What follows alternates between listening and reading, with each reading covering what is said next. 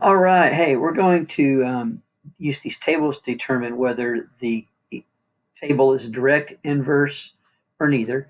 So the first thing I want to do is this. To be, I think, inverse, you just take 1 times 12, which is 12, 2 times 3, 3 times 2, which notice none of the numbers are what? The same, so it's not an inverse. And if you take 1 over 12, 2 over 3, or 3 divided by 2, 4 over 12, notice none of these numbers are the same. If you divide them, they're not the same. So this one is a neither, right?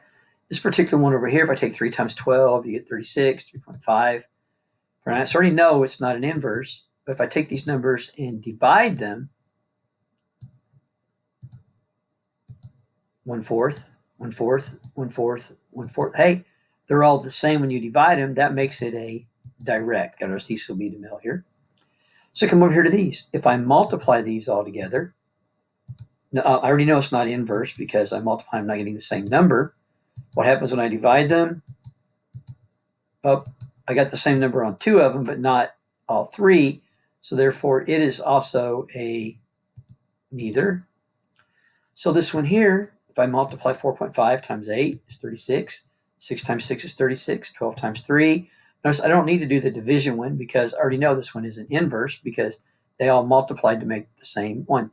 If you look at your table, if you multiply x and y and you get the same number, it's an inverse.